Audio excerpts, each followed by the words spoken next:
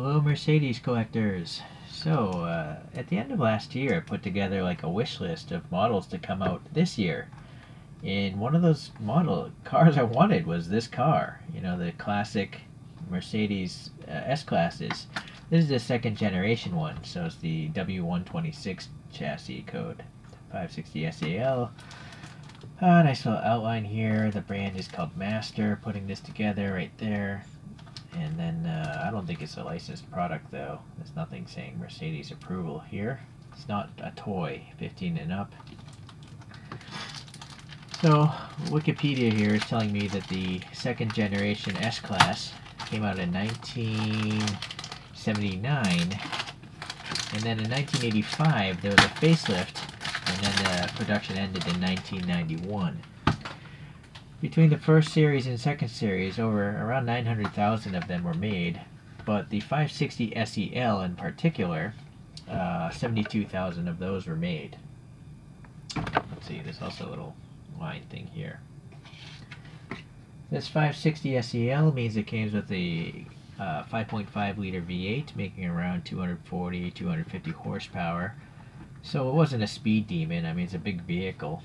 So 0 to 60 was 7 to 8 seconds, and then it was all about luxury, being an S-Class, of course. The designer was Bruno Sacco. He designed a bunch of Mercedes, in particular the C111, which is a gull-wing sports car. That thing's cool. Alright, of course it's kind of hard to focus between a model and the photograph behind it. That's as good as I can get it. So I believe that Master, they modeled a Series 2. Wikipedia tells me, you know, first of all, this whole generation is all about fuel efficiency, so better aerodynamics. So they smoothed out the bumpers compared to the first one. And then the Series 2 has these like aerodynamic wheels, which are almost flat, compared to the Series 1, which are a little bit deeper and less aero. So that's what makes me think this is a Series 2. But correct me if I'm wrong. Okay.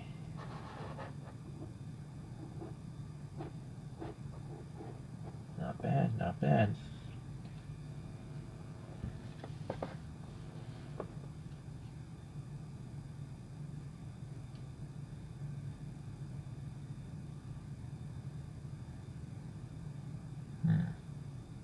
Okay. So you have to decide for yourself. This has a tiny star on it. I'm not going to take this off the base. This base does have a photo etched piece of metal here, brushed, and it's got the engraved, well, the etched Master, and then the Benz W126, 164 scale. It would have been nice if it said Series 2 or Series 1, so I don't have to guess. There are two screws holding it together if you did want to take it off the base, but as I say, I will not do so. This came out also in, I think, in a metallic gray, and possibly a black, I forget. But I chose blue just because almost all the other Mercedes in my collections are gray, silver, or black. So this works for me. It's a nice metallic blue for sure. It's like a medium blue. It's not very dark. It looks a lot lighter through my camera screen here. I'm not sure what will show up on your end. It's darker to my naked eye though. Alright, so the speckling in the paint is pretty nice. It doesn't look like a hot rod, so it looks good to me. I don't see any major imperfections yet. There's a really tiny one right here, but it's passable. Okay, so there's some sunroof details here. This tan interior, or yeah, that is a tan interior. I don't know what this is. Does it have storage behind the headrests? They don't look like speaker grills to me, so please leave a comment if you know what those are. They look like they're hatches. Okay, you know what? Let's just go out of order and do the interior now, because I'm seeing some cool stuff already.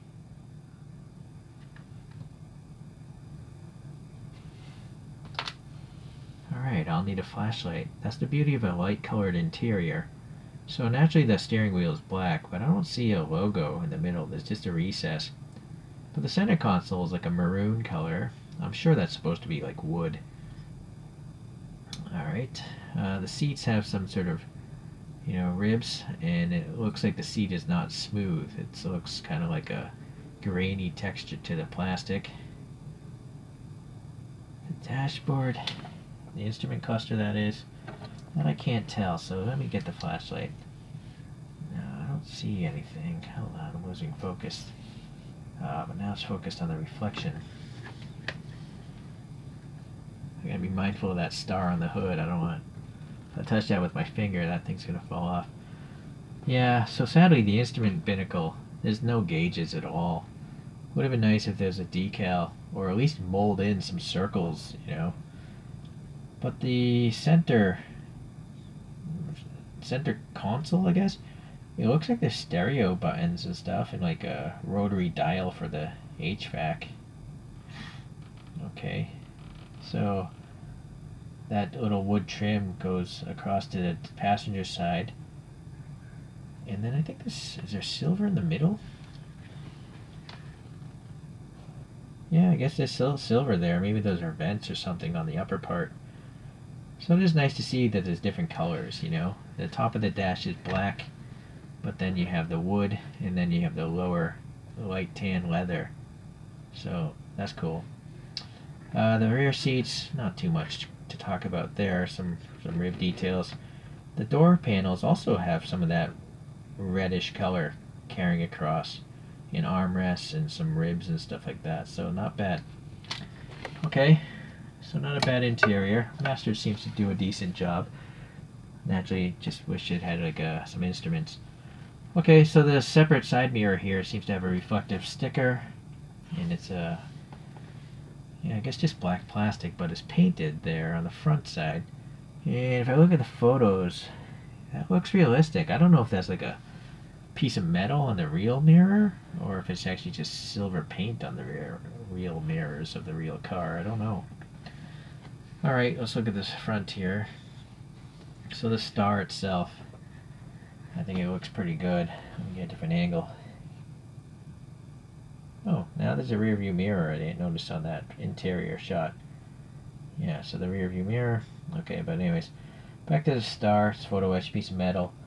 The top of the circle, though, is kind of rough. That's probably where it was torn off the etching sprue.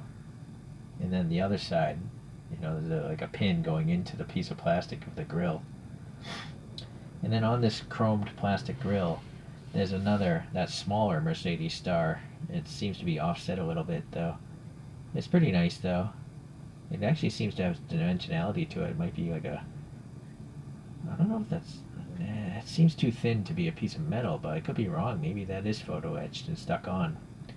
The grills do have a texture. I do question if there's enough black paint in them. I almost feel like I'm seeing a lot of silver texture where it should all be black. Alright, well anyways, it's no big deal. I like the headlights. Yeah, they have you know, recesses and then a little light bulb dimple in them. So there's actually quite a bit of dimensionality going behind this clear lens. Like it's a deep light bucket times 2. And then the clear plastic has like some black molding going around printed on. And then the side amber turn signal actually has these 3 ribs you can hear. So it looks really good. And then it has these wiper blades for the headlight assembly. And honestly, I can't tell what they are. I'm just looking at this through my phone screen. Because yeah, what are they? I don't know if they're separate pieces or not. I might lose focus. I'm going to look at it with my own eyes. I still can't tell. They're so small. No, I have no clue. But it kind of looks like there are wipers, right?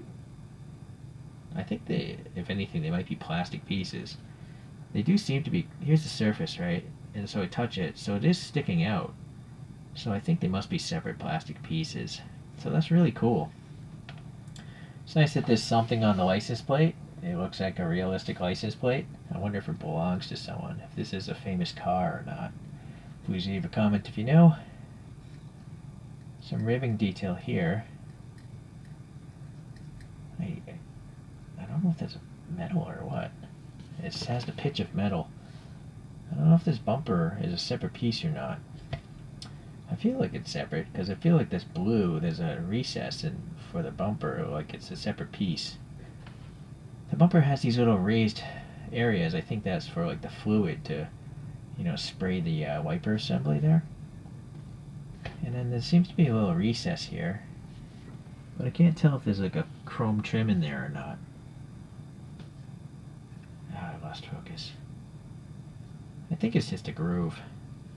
Okay, so looking at this front wheel and tire, the tire is nice. It's bulging out like an old school tire, like a balloon. And then we have the lug nut details and the little dots around them, so that's realistic. And then these recesses here. I don't think there's air passing through. Or is there? Let me get the flashlight again and see if light comes through the other wheel. No, I think that's like just a silver ring of the other wheel. Yeah, so I think it's just a blanked off wheel with maybe some black paint back there. But it looks pretty good. I don't know if the front end is too low. It looks like the tire is actually sunken, like it's lowered. The rear actually looks more realistic, I think. I wonder if like I loosen this screw it would help out. I don't know. Hold on. It's all pretty tight. Maybe I'll mess with that later. Okay, so the two-tone here carries across pretty well. There's even these little bumps down here. I don't know if those are like covers for jacking up points or what. The color is managing to get inside those door panel gaps pretty nice. And then the door handles, they're raised, painted silver. The window has silver printed on it for the chrome trim. And I guess this is black in between the two. There's also silver up here, probably on the casting itself. Yeah, okay. I think that's realistic to the real photographs I'm looking at. There's a piece of chrome trim on the car, and then the window moldings are chromed. So that looks good. Alright, let's go to the back. The star again. I don't know what these things are, if they're decals or what, but I can feel the dimensionality of the star. It's not a smooth decal, but it's too, I don't know what these are. Did they make three-dimensional decals? I don't know. Anyway, same with this text. You know, it's actually raised, like raised letters. You can see a little bit of the glue or whatever holding it on. There's also this chrome work here, but it looks like it's just silver paint. It's definitely less shiny than these two things. The taillights are nice. They have the ribbing, but they have good color separation. The red, the backup, the red, and then the orange amber again. And there's a little bit of black going around the outside for some sort of molding. So very good. I'm trying to see now if I can look through it. I don't see any sort of light bulbs behind it, but I don't see them on the rear photograph either. And then that license plate again carries across. We have two tiny, tiny exhaust tips there. So I don't expect those to be hollow. They're really, really small. Okay, so this little groove here is carrying across to this rear bumper. And again, I have a suspicion the rear bumper might be a separate piece. Because the brake, it looks like there's literally a recess there, like air. It's really tiny, you know, but it looks good. Yeah, I'm sure that's a separate piece, this bumper. There's a little bit of a weird blemish or something right here. It looks dull. I wonder if that's like vapor from some sort of crazy glue in there. There actually is a silver muffler. And it looks like the spare wheel recess in the trunk. It actually looks like there's a lot of detail there underneath if that stuff interests you. Let me get the flashlight.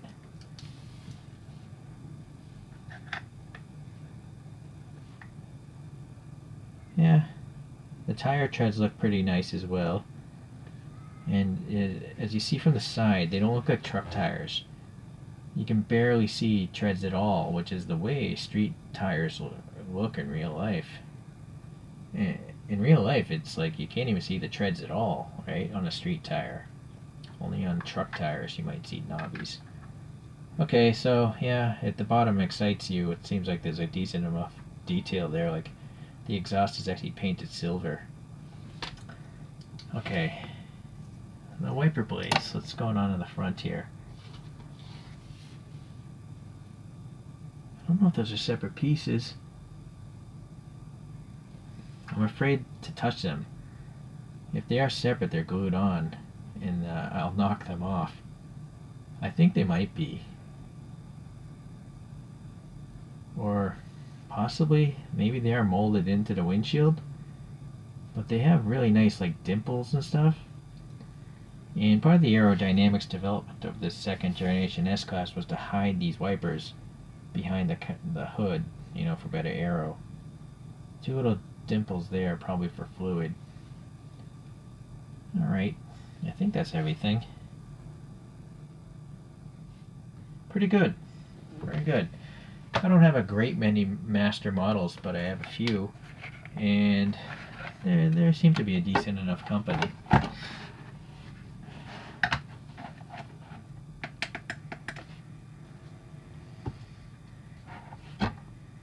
So what to show off here? Well, I guess we'll just start with a couple of other Mercedes. So here's an old Schuko. It's a W110 from 65 to 68. So I think that's like the equivalent of the E-Class. It wasn't the full-size car. And then I have this GCD limo, Pullman limo. So that would have been an S-Class equivalent, but as a limousine, of course. And then the last four-door Benz I have is by Para 64. It's this AMG GT63S.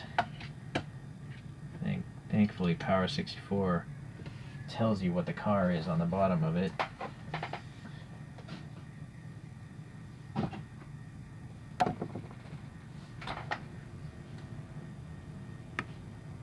So let's get this out.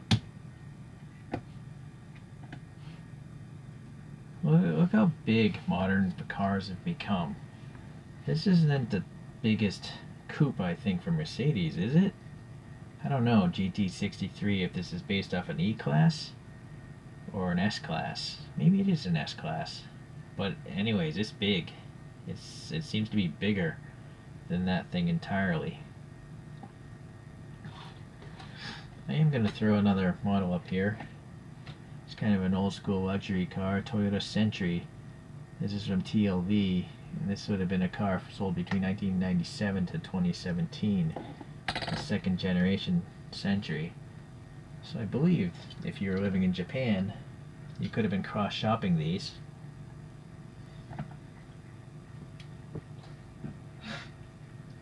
If you were living in England, maybe you bought a Johnny Lightning. Well, you still could have bought a Johnny Lightning, maybe. But this is the Lagonda. That text is so small. I think it's just called a Lagonda. This one was sold between 1983 to 1990. And I think it actually measured out to be 1/64 scale.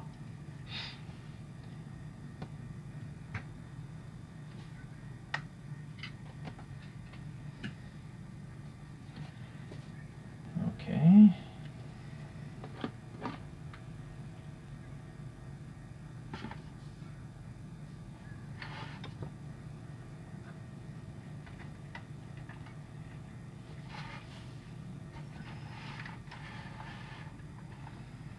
I got the actual solar panel, just catch the photo booth lights. Alright, well, there's nothing majorly wrong with this. There are no major QC problems. It's really just if you're really nitpicky, you kind of expect to see something in the instrument pinnacle for this price. I mean, if this was made by Inno64, there would definitely be gauges in there. And even like, I'm pretty sure Hobby Japan would also have gauges in there. Tarmac Works Hobby would have gauges in there. And that's where this thing is pricing in at. So, but in the overall list of important things, for me, a bunch of speedometer and tachometers is less important. I'd rather have the color in the center console and on the doors because that's more visible. And then obviously the outside appearance is even more important than the inside appearance for me. I'm just really thankful that the interior is a light color so we could look at it without a flashlight. Okay, so this one's a win for me. I'm rather happy with it. I know Master has a full-size Humvee, Hummer H1. I've been debating getting one of those. They actually have a military version. They have various offerings of it, and they fit inside the same platform, so that, you know, I can collect it because it's a standardized case. So stay tuned for that. But if you guys have any models that you'd like to see, you know, maybe leave it in a comment in this video or any other video. I suppose in December I'll put another wish list together, and it's just nice to see, you know, what kind of cars people want to collect and see other companies make, because it's just something to talk about, right? It's a hobby. Okay, thanks for watching, guys. I'll see you in the next Mercedes video. Bye.